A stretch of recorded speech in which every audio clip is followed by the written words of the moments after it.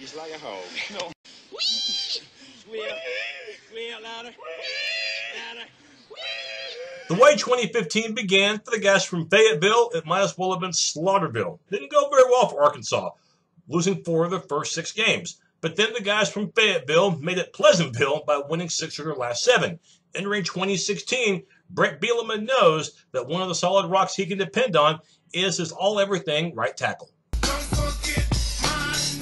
His name is Dan Skipper, and he's one of the best linemen in all of college football, period. He started the last 8 games of his freshman year, has not missed a start since. It's 34 consecutive, and here in his senior year, Skipper continues to build his resume and should be a very hot NFL draft commodity for 2017.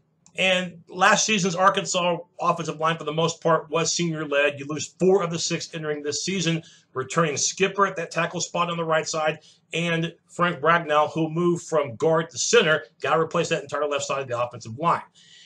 Ground game is going to see some new starters as well because you lose Jonathan Williams and Alex Collins. You'll have the likes of Cody Walker, Riley Williams, but they're coming off a recent injury.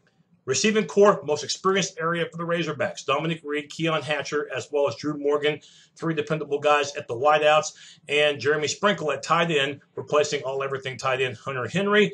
And once again, you'll have an Allen at quarterback, but not Brandon Allen. It'll be his younger brother, Austin Allen, who will handle the pressure of starting signal caller for the Razorbacks. The Razorbacks returned 9 starters from last year's defense. And, by the way, did very well against the run. But against the pass, different story. 13th worst in the country in pass defense. Of course, remember, there are no weak sisters in the SEC West. Everyone from that division qualified for a bowl last season. So the secondary really has to play better. We'll see if the corner, DJ Dean, and the safety, Josh Liddell, can step up. Front 7 looks a lot more solidified for the Razorbacks with plenty of experience and leadership. Brooks Ellis is terrific at linebacker, and of course you have the defensive tackle and Jeremiah Ledbetter Sr. So front 7, good for Arkansas. Secondary remains to be seen if they can do their part.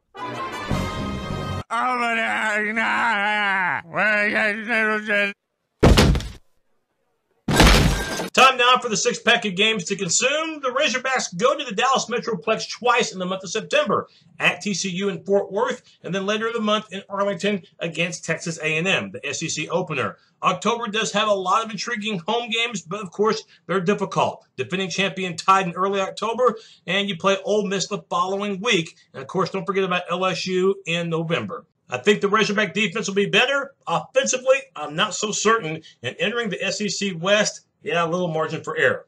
That's my look at Arkansas. Take care.